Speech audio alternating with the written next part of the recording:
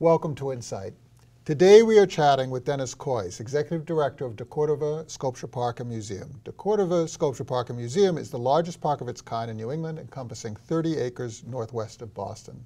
Dennis has generously agreed to share some of his experience with us. I'd like to thank you, Dennis, for joining us today. Thank you for having me. I appreciate the invitation. So let's talk about deCordova. Talk about the physical plant, and it's quite extraordinary. 30 acres, 60 works? It is. It's both a sculpture park and a museum. So we're a contemporary art institution. The 30 acres hold sculptures from sort of modern art up to made last week. And then we have galleries and interior spaces that fulfill all the things you'd expect a normal contemporary art institution to have. And the landscape is quintessentially New England. It's located just down the road from Walden Pond. So it has these beautiful vistas and views and a pond and forests, and it's a quite stunning environment for contemporary art.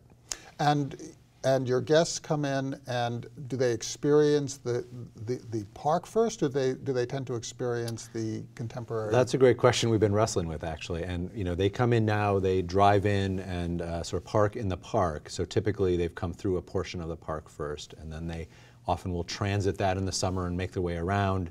Obviously in the dead of winter, they're less likely to spend their time freezing outside, so they'll be inside for the program. But we get about 120,000 visitors a year, and the vast majority of those, I think, know us first as a sculpture park, and then secondarily as a museum that has galleries as well. So the sculpture park itself, the 30 acres, in a sense, also functions as your entryway, as your introduction into the environment, into the thinking, into the meditation that your visitors will undertake. How does that affect how you program the museum and how you treat the whole institution? I think the opportunity is there to make something really special happen, because what you can do outside in a park with contemporary art is quite different from what you can do in a gallery setting. And I think people are so much more open to the kinds of experiences that contemporary art demands in a park setting than they are in a gallery. And so we're thinking a lot about how those two programs complement each other and push each other forward.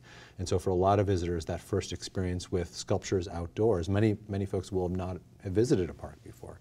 And they'll get there, and that is a whole different world from the kinds of experience you're used to in a museum of any type, really. Well, and what I find so interesting about outdoor spaces in which art resides is the interactivity that occurs not only between the works and the viewer or the experiencer, but also between the environment and the work, the environment and the viewer.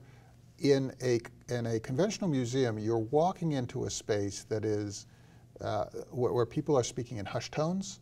You have the work on the wall. If you're lucky, it's isolated, but very often there's a lot of interfering noise from other works that are in close proximity. And you are given an experience that is quite concentrated. Now, that's not possible in an outdoor experience where you don't control what actually happens to the user. That's correct. I mean, in the sort of very truest sense of the word, that's a self-directed experience out there. And I think the real challenge for sculpture parks or contemporary institutions is often to get viewers to sort of look with new eyes. It's what every museum tries to do. It's what I spent a long time trying to do as a designer at museums before I became a director. You're trying to get people to let go of those preconceptions of what they're going to see. And I think the real beauty of a sculpture park is because they're outside, because there are no hushed tones, because their kids can run around, their dog can come with them if they want. They're much more open to those kinds of experiences outdoors than they are in. And so it's to our real advantage that what they see first is that park. The curatorial approach also needs to be adjusted for the fact that you're dealing with an environment that changes. So people who visit in the spring are going to have a different experience than people who visit in the fall. Of course, you're going to, and there's going to be a lot less that's within the control of the curator, because the environment is not something that the curator can control. Absolutely not. But the artists do and can, and that's the beauty of it, I think, is that they're so interested in that outdoor life of an object and in their work seen in those kinds of contexts. So, I have yet to run across an artist who hasn't thought very carefully about working outdoors and the way to site their work and the seasonality of it and what it will look like with snow. And sometimes they don't know, and to them it's a great experiment as well. And I think one of the things that we are trying to do very carefully at deCordova is to be an artist-centric institution. So we're very thoughtful about inviting artists in to do things they couldn't do anywhere else. They can't do this in a gallery. They can't do this at a traditional institution. And so they can do something there that is very unique. It's a very unusual opportunity for a lot of the artists we work with. And often we're the first time they've worked outdoors in a really serious way or in the particular way that they're going to work with us. So they're very thoughtful about it. Even though our curators lose some control, I think the artists sort of are very excited to have that opportunity in front of them. So forgive my lack of knowledge, but how many of the pieces, or were all of them, cited by the actual artists themselves? It's a mix. We have a collection of outdoor sculpture, not a huge collection, and in fact we can talk about that, but we intentionally now are very picky about what we choose to collect, sort of above and beyond how we might be choosy for our regular sort of photography and painting collections.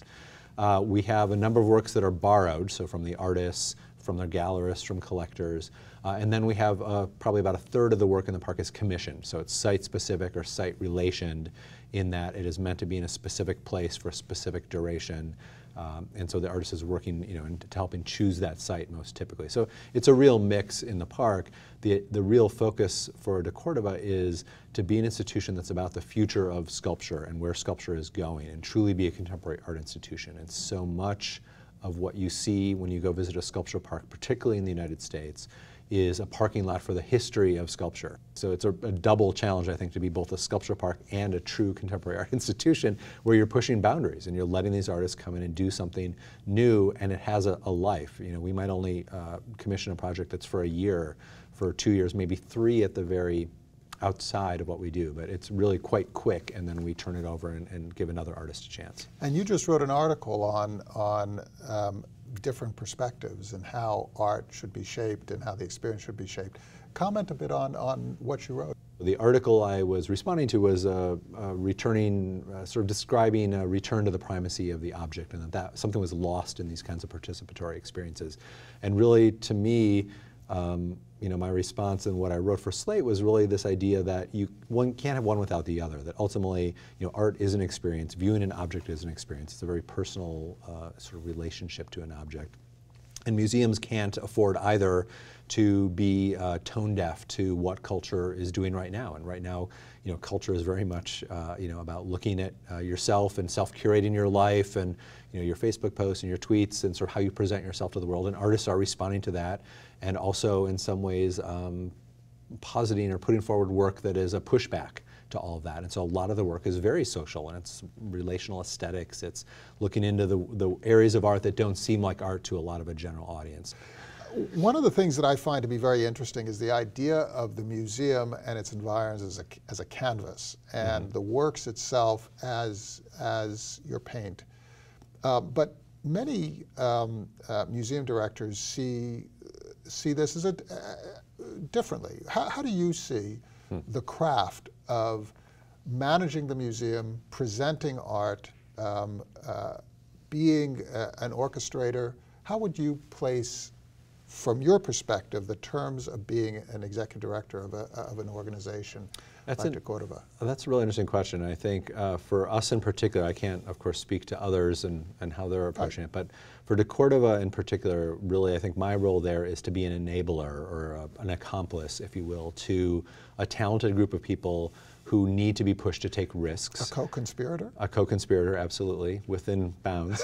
Unindicted, though, I would point out. Okay. I'm an unindicted co-conspirator. But we're really there to push some boundaries, and if the staff is not enabled to do that by having it made okay to make mistakes, for the institution to try and innovate and take some risks, some of those will pay out, some of them will fail. Ultimately, we're not going to ever succeed. If we only stick to what we know is going to work as a contemporary institution in particular, I think we're going to fail. And so we're really pushing hard to try and break new ground in a lot of the territory, not just aesthetically, but operationally and programmatically in what we're doing. So an example I might use is we, like many museums, we're beating our heads against the wall of the public school systems as schools have moved towards testing, as they have limited funds for busing, all kinds of reasons that museums have had a harder and harder time engaging with the public schools in a meaningful way.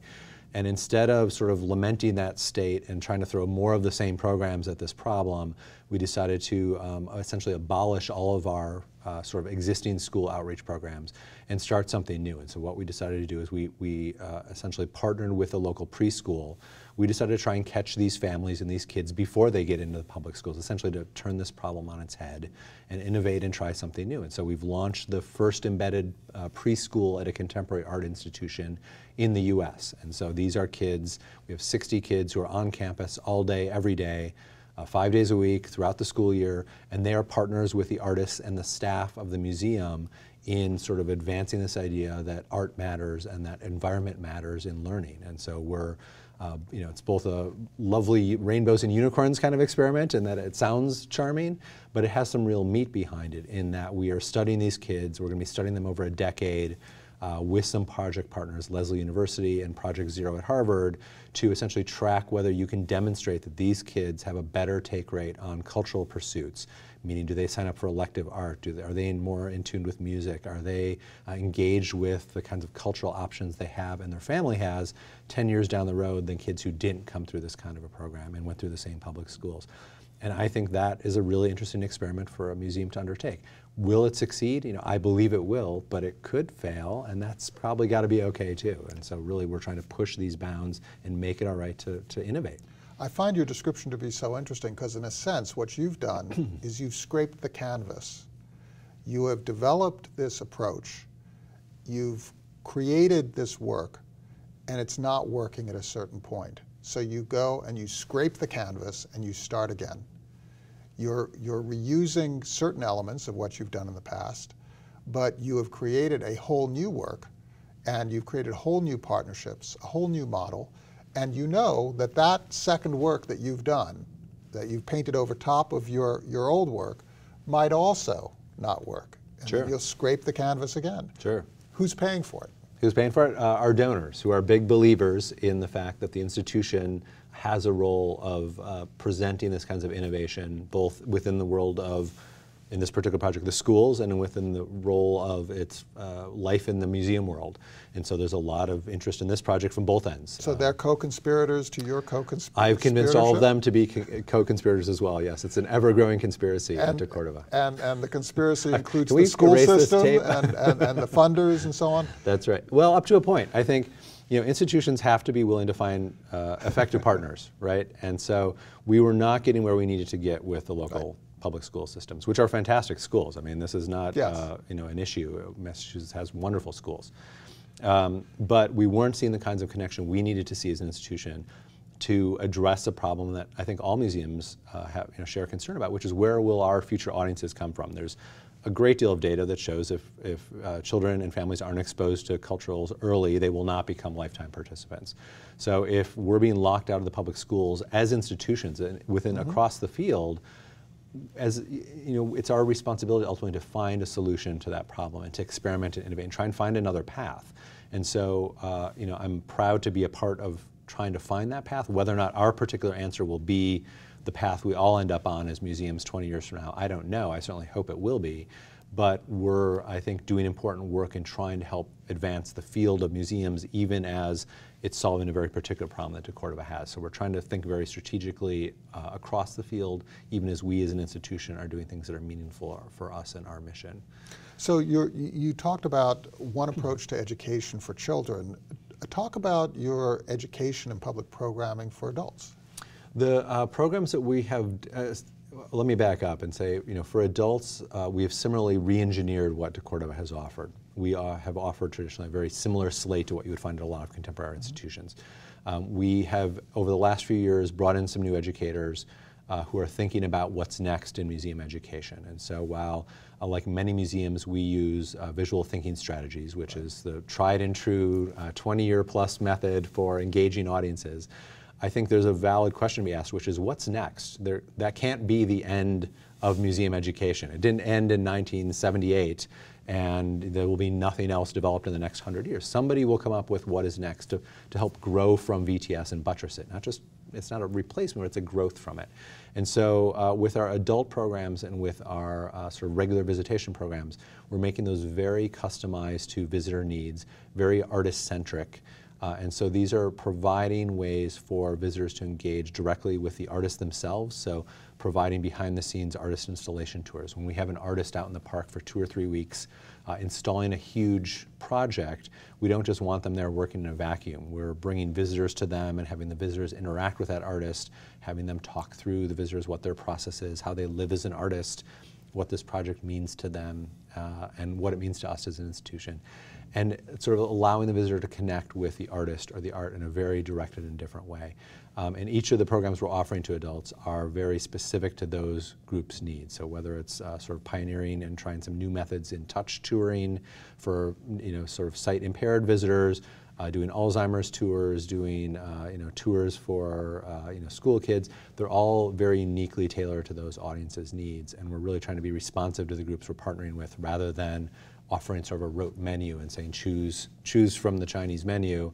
It's what are you looking for as a partner with us, and what can we provide to you that's specific. Are contemporary artists involved in shaping these programs as well as developing their art for the site, or is this a situation where the curators have their role, the artists have their role, and ne'er the twain shall meet? It depends on the artist. Some of the artists are very taken with those ideas and those models, and they are very active participants or even sort of volunteer themselves up to be participants. And other artists would be happy to never have to deal with the public. And so we try and be very respectful of that regardless of what the artist's position is. But there's always a way to connect the audience to what the artists are doing and what they're talking about. So we try and sort of navigate that case by case and be very specific in sort of our approach. And one of the beauties of being a not huge institution is we can be very customized. We can be very sort of responsive to audience and to artist and the specific situation we find ourselves in. And that's, I think, the beauty of deCordova. It's just big enough that it can do some really important, innovative work, but it's small enough that we don't have a lot of the bureaucracy and a lot of the sort of inertia issues you would get with a huge institution. So we can be pretty nimble on this stuff. And that's where I think what museums will be looking at next is going to come from. In an era where every audience member expects to be able to curate their own experience, curate their own life, customize what's offered to them, go and seek what they want, institutions that just offer up a standardized menu are going to, I think, fare very poorly. I think ultimately the institutions that can be responsive and nimble and meet people halfway in the best sense of that term will be the ones that are going to succeed. So you're not going to become a pandering organization that is whiplashed back and forth trying to rush to satisfy each of your individual audience members. On the other hand, you're not going to become a distant and standoffish institution where the audience doesn't matter. You present what you present, and they can either come and like it or lump it. Hopefully we will strike the perfect balance. That's exactly well described. That every day. Very much so. And I think, to not pander, you ultimately have to have the confidence of your curatorial ambitions and your curatorial standards. And so as an institution, what we show, what we collect, has elevated and continues to elevate from where deCordova has sort of historically been known to exist in the art world. We're very ambitious in what we're showing in the kinds of presentations and projects we're partnering on. The example I might use is we're the first organization to co-produce a project with Madison Square Art in New York. This gigantic Orly Genger installation that was in New York this past summer is right this minute as we're speaking being reinstalled at deCordova in an entirely new site-specific responsive venue. It will live there for a year, so it will live through 4 seasons, unlike in New York where it was just a summer installation. And it's a huge undertaking. It's a very ambitious one curatorially.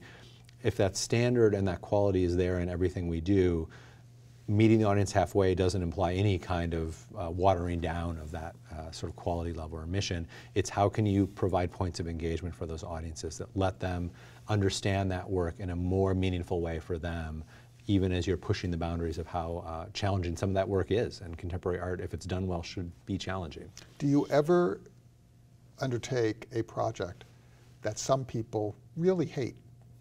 Yes, we've done that. I'm not sure I would do it every day. But we have undertaken projects that I think some components of our audience have not been excited about.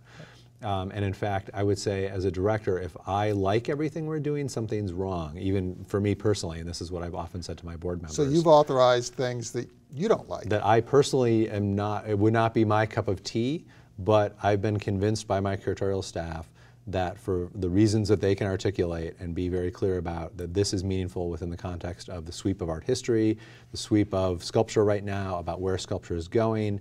You know, if as an institution we can't push some boundaries, push some buttons, we're not doing something right. Including your own. Including my own. And I think you know, it'd be a sad day when you visit a museum where I like everything. It would not look, it would not be a place you would probably visit, pay to visit, I would think. I would think, you know, it's the kind of thing where if as an institution we can have a healthy dialogue about what art is, and we're always questioning some of our own decisions and having to explain to each other what we're doing, I think it leads to a really pervasive sense of optimism and excitement for our audiences.